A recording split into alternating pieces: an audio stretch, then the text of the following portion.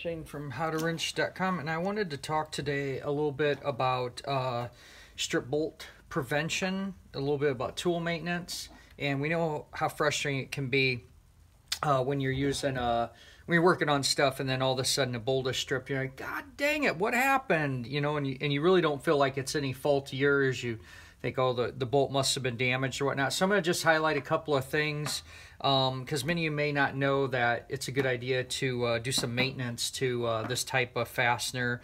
Have you hit that subscribe button, that notification bell? You're going to be missing out on videos and free prizes and raffles we have coming up.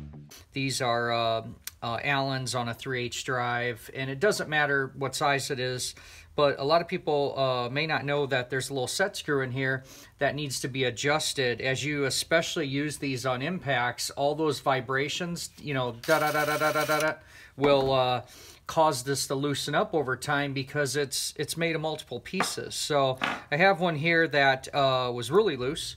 And you can see here that this is consumable, or it can be replaced if stripped or damaged or whatnot. And especially even for, you know, like a tool company, this is great. These happen to be Mac, by the way. But this is great because they can, if this breaks, they just break this. They don't have to replace this whole thing. So there's a lot of reasons they do this. But the main focus they have here is that what you have going on, especially this is a perfect example too. So here's just a standard Allen, not damaged. And you can see I've used this. I've had these for probably, gosh, I bet you I've had these 20, 25 years. And you can see here where it's wore off that coating, if you will, from new. And if you also look at most of these fasteners of a similar size, you're going to see that when fully inserted, that's right where that coating is. So that means I have full contact or 100% contact. And then I'm not going to strip the fastener. If you're doing something like this, where you're, you know, getting at a bad angle or you're getting in here crazy, that's what's causing the strip. But there's one other thing that causes these fasteners to strip, and that is actually this being loose, right? So if you think, you know, you're bottoming out and you're working upside down or in funky places or can't see well, and this thing is loose in here, your natural tendency with the weight of this is kind of hard to necessarily, it isn't always so easy to just perfectly keep everything tight. And as you're honking along like that, this could be moving on you a little bit, and this extra play in here is what could cause this to slip off and strip the fastener as well. So what we want to do is number one, we want to have good, clean fasteners and clean tools. And then we also want to make sure and have full depth contact.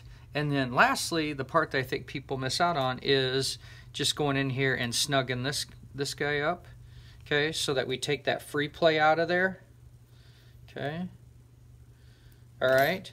And then what my recommendation really is for this video is that once you find one that's loose, they're almost always the same set screw. Just go ahead and grab the rest of your, you know, your kit, if you will, and tighten up all of them.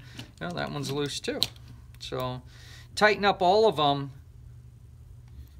so that you're going to have that maintenance done at the same time, and your tools are going to last a really long time. And that is my tip of the day on really thinking about how not to damage fasteners, and this guy that many of you may not have been thinking about. If you haven't done so yet, please like, share, subscribe, all that good stuff.